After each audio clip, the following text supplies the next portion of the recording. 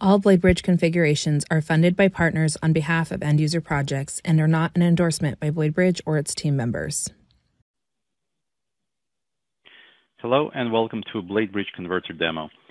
In this demo, I'll show how to convert DataStage code to SQL. And when I say SQL, our converter is capable of converting DataStage code to pretty much any dialect of SQL, whether it's Snowflake or Synapse or Oracle, Redshift, and so on. All that is controlled by externalized configuration files. The utility is a command line executable, just like the majority of our converters. To invoke the utility, I can type ds to any.exe. This utility is distributed for Windows and for Linux operating systems. The reason why it has any after the number 2 is because it is capable of converting DataStage code to SQL and eventually to PySpark. PySpark is currently reserved keyword with one of the command line switches. The way the utility works is you provide several mandatory command line switches, such as the license key that will generate a single DataStage XML file or a folder with potentially subfolders with all DataStage jobs, the output folder into which you want to generate the code, and the type of code that you want to generate. One of the most important switches is this switch, -u. The -u switch allows you to specify an additional configuration file, which you can build on the top of what BladeBridge provides out of the box, that will tell the converter how to augment the default code generation patterns. That will allow you to structure your code in a certain way to your liking, or perhaps create some customized conversions of expressions or different elements of the DataStage job. So as an example, I'm going to take a DataStage job that is relatively simple, but it has several elements. It has a couple of source files, it has a joiner, and it has a couple of transforms that contain DataStage specific syntax. For example, the if statement, convert function, and there's another transform here, again, with a couple of expressions, and then ultimately the data lands into target objects. So in order for me to run the job, I need to first extract the metadata out of the DataStage, and for that I can use either the on-screen options within DataStage or just run a command line utility to extract the metadata. The metadata has to be in the XML format. Once I extract the metadata, we will get a file that will look like this. This is a very typical DataStage metadata file. And then I can instruct the converter to traverse the file and generate the code to my liking. So my command line will look like this. So I'm going to provide the -c option and specify my converter key. A single input file, -m generating code in SQL, -g is just a pointer to an internal config file, -o is the pointer to the output folder, and my output folder is currently empty, and -u is the path to my configuration file. I'm going to generate the code first, and then I'll walk you through the configuration file to a certain degree, to a certain depth. All right, I'm going to go ahead and hit enter, and the converter will execute, and it will take just a few seconds to produce SQL file. My main SQL file is this.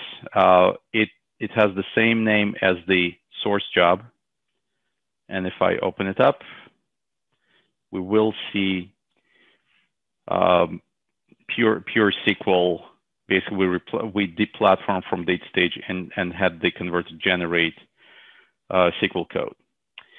The way converter works, this particular converter, is that it traverses the entire job from the start of the pipeline to the very end, and it generates staging of processing that are equivalent to each component within the pipeline.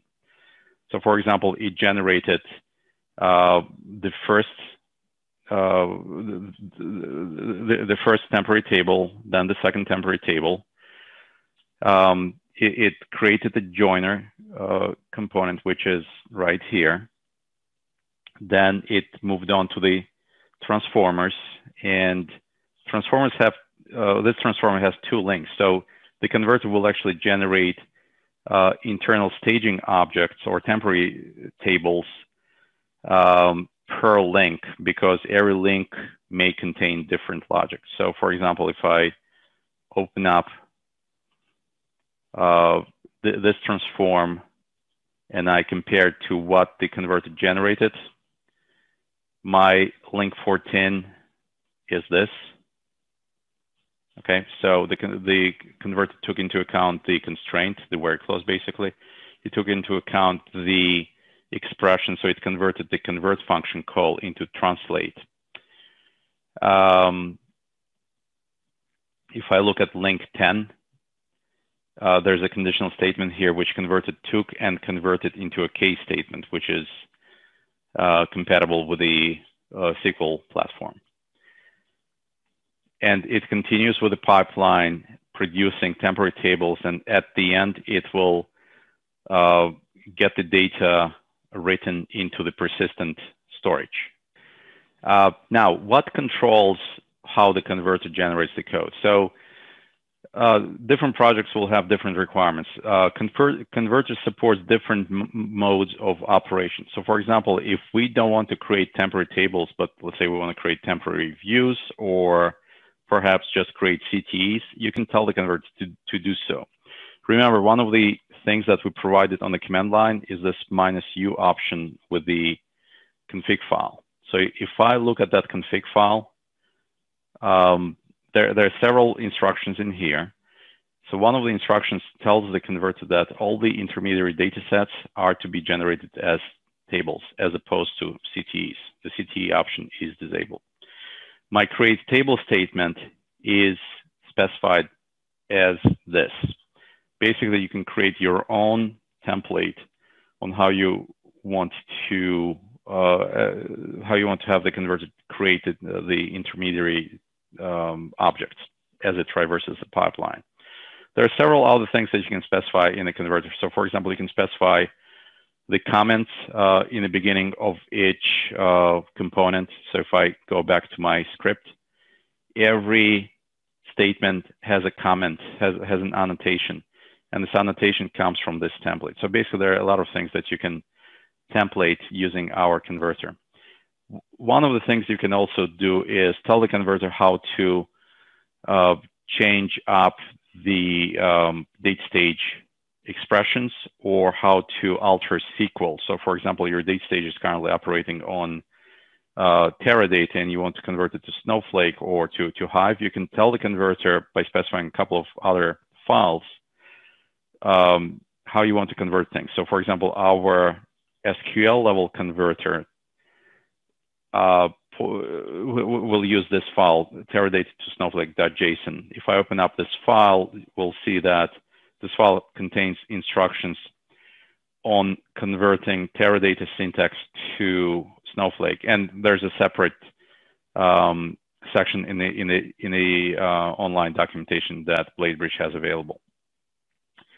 The ETL expressions are controlled by this configuration file. So if I open this up,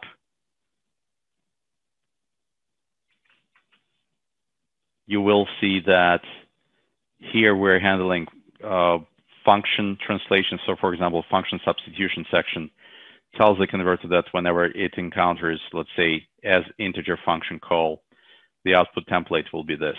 Or whenever it encounters the convert function call, the output template will be this, and so.